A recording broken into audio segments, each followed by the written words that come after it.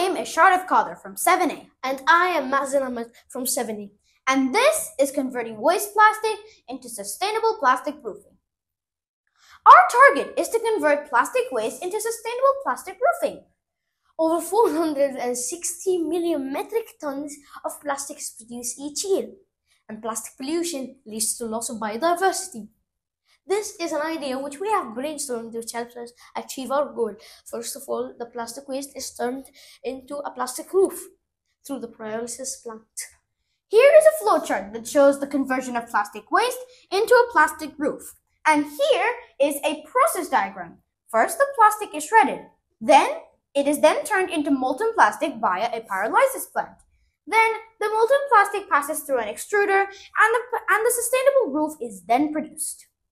This is a cycle which shows how the old plastic roof is recycled and turned into a new plastic roof.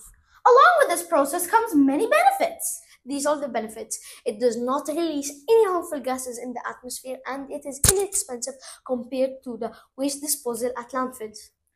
In conclusion, when a temporary house is then demolished, the plastic roof can then be reused using the process we just described to create a new plastic roof and act as an accelerator towards a greener environment.